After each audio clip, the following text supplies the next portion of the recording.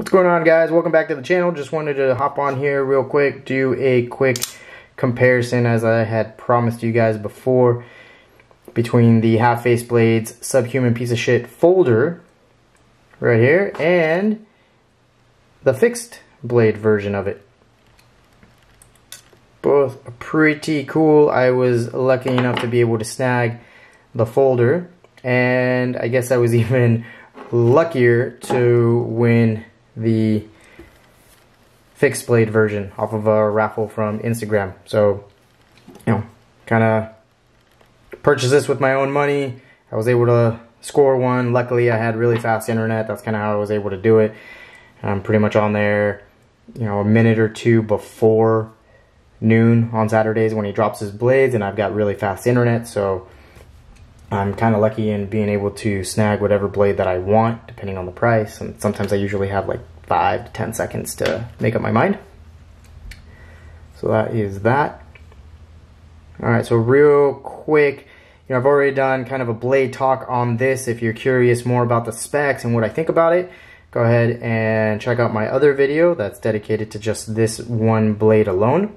But a real quick overview: 8 inches overall, 3-inch blade, titanium handle, S35 VN American steel. So you got that there.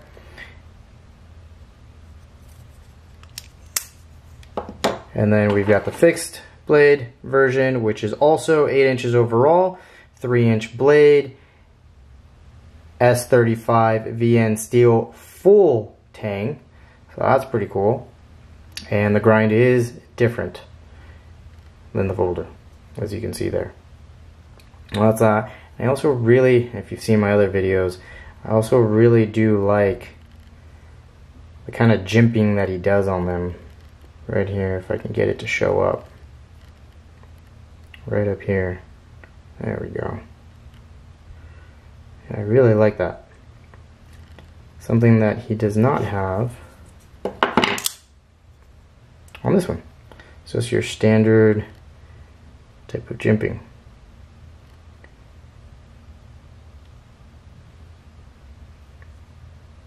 So yeah, you got that there.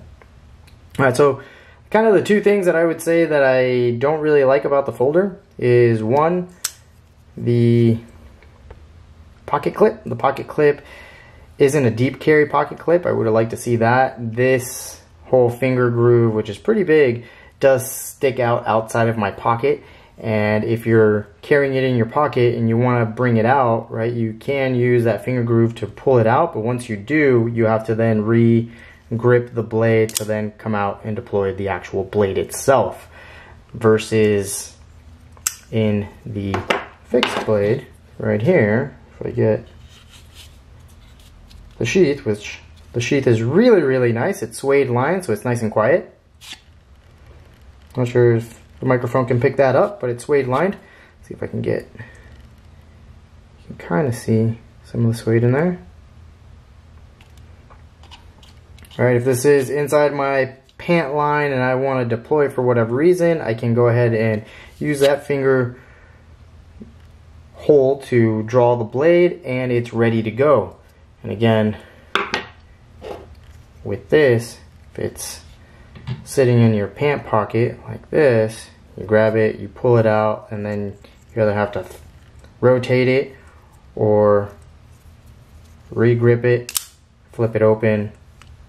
So it just takes some time. It's not like, say, and I'm really sorry to drop this name in here, but it's not like an Emerson folder, which it has the wave. So like the karambit that I have for the Emerson lines, you pull it out. If you pull it correctly, it has a little wave feature here, and it automatically deploys the blade. If I have my finger in the finger hole here, the blade does get stuck.